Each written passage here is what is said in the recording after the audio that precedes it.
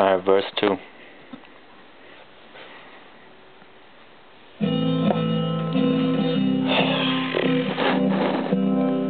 Alright, so I'm tearing up, trying to get my mind cleared up. Nothing you ever gave me would I ever tear up. I sometimes look at it to cheer me up. The last balloon that you found in my room, you made a bloom with a million different hearts on it. Every time I pick up my sweatpants and shirt that you gave back to me finally when everything wasn't working.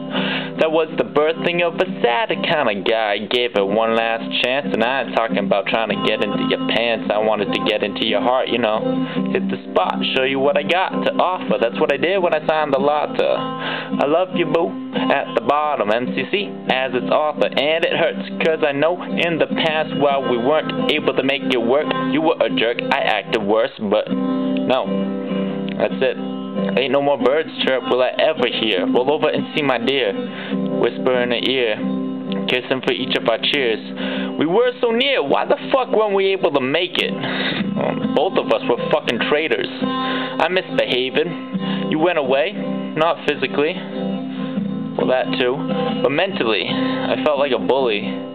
Cause whenever I brought it up, you would just push and pull me. But you see, all I ever wanted to be was your best friend, but you already had a load of those.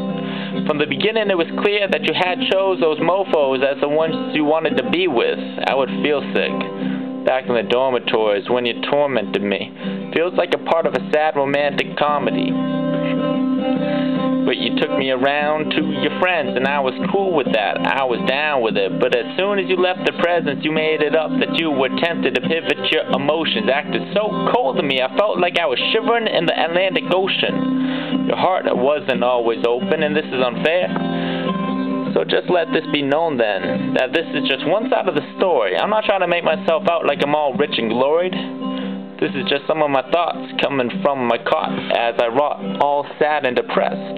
This is where I always get right before I go to bed. Shit, the love letters you have sent, they are so beautiful. Makes me want to be glued to you, but we both got our evil sides. You make me cry, I make you cry. I could go on all night. But at this moment, this is a bigger bite than I ever wanted to handle.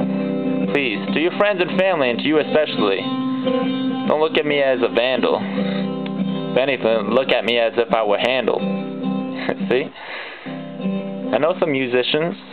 Shit, the clues glistened. Am I pretending to you, or me, or anybody to who this will see? I don't know.